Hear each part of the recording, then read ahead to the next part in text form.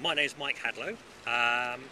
I'm the owner and sole employee of Suteki Ltd, which is a little company. I hire myself out for hourly and daily rates to various, mostly corporate customers, and do technical architecture consultancy. I also build software on a fixed price basis as well for a number of different clients. I've been working as a software developer since '97.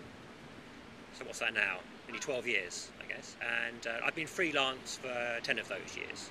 So I've been doing .NET since around about 2002, commercially. Although I was playing with it since the alpha came out around about 2000. Yeah. So Suteki is Japanese for wow or cool. And the sort of the SU is more a kind of su rather than a su. So rather than Suteki Shop, it's a Suteki Shop. Yeah. Suteki Shop. According to my wife, anyway. Who's Japanese, yeah. So what are you trying to do? You know, what is Suteki Shop, and what is it you're trying to do with it? Okay. Well, my primary business is selling architectural advice. I hire myself out as a technical architect to corporate customers. So Suteki Shop fulfills two requirements for me.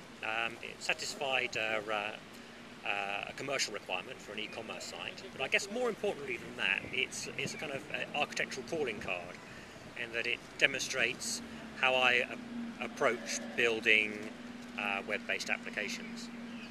Have you got any customers currently running it, or running their business on it? Yeah, there's one customer, Jump the Gun.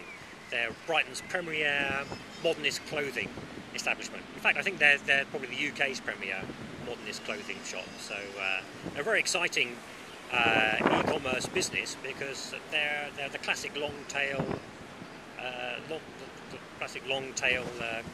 business.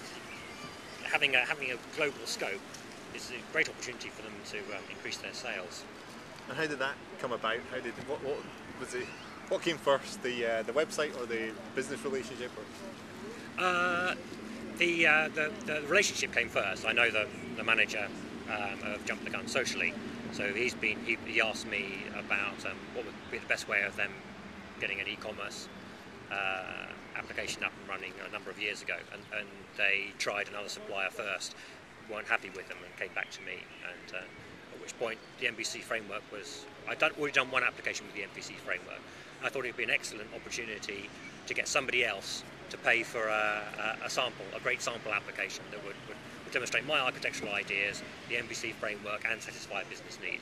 Because having a concrete business requirement behind a sample application makes a much better sample application than one that's just built as a sample application. And what's your business model behind it? Are you trying to get more customers on there? How are you trying to develop it as a business? I would like more customers on it, and I guess if enough people approached me, then I would spend more time on it. But it's not my primary focus at the moment. As I said, my sort of primary business is selling architectural advice to my corporate customers.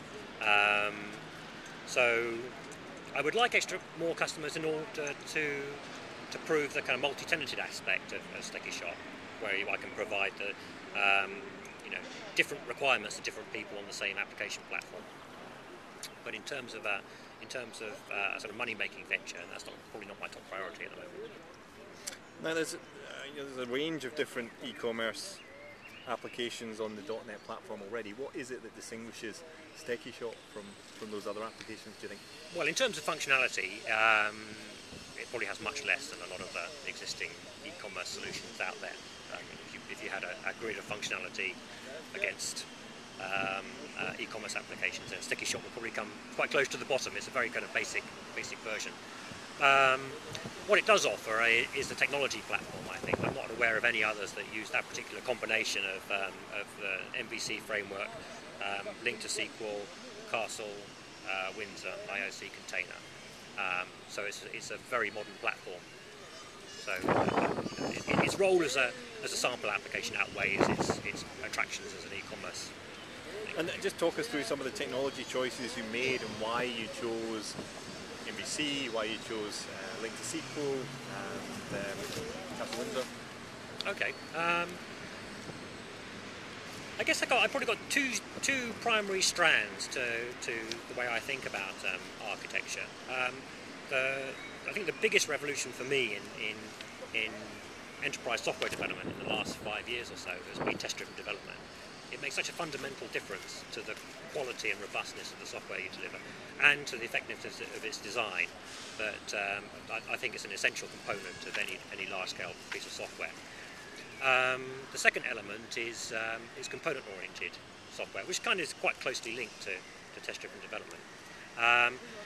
Component-oriented software really means building software like from Lego, from blocks that you can then reassemble in different ways.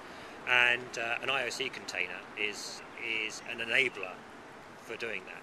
So that's my two primary platforms. Now, to do test-driven development, you need and to use an IOC container, you need an open framework that you can plug your own bits into, and the MVC framework gives me that.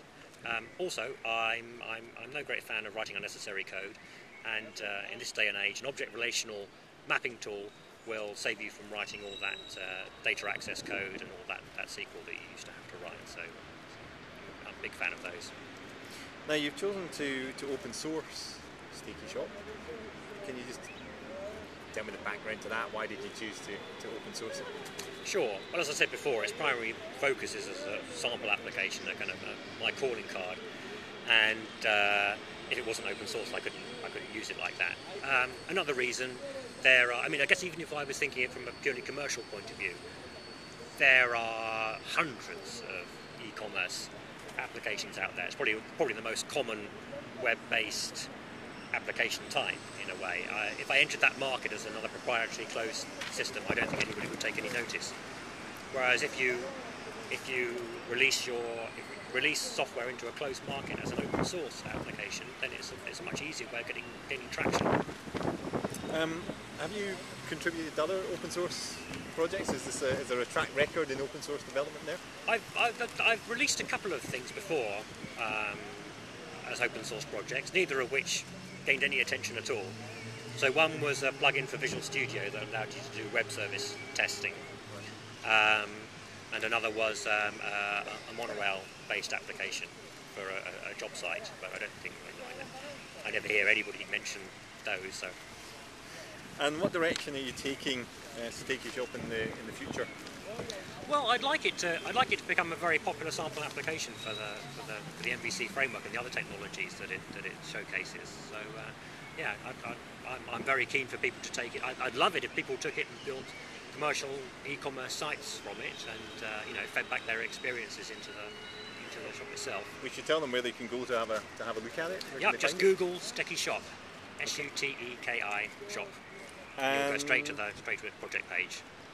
Any advice for others in a similar situation to yourself? Is there any sage advice you can give them? From the point of view of doing open source software, or point of view of building, I suppose, incubating a business around building a web application such as Suteki Shop. Well, I think the MVC framework's a fantastic framework for building sort of independent software vendor style. Start that again. I think we're going to have to do that again. Yeah, I think if you're interested in being close to the HTTP protocol and you want real control over your HTML, and you want to do clever things with the sort of request response cycle, then MVC framework is a great choice for that, because it allows you to get very close to the protocol itself. Also, if you're doing test-driven development, component-oriented development, then it's also an obvious choice.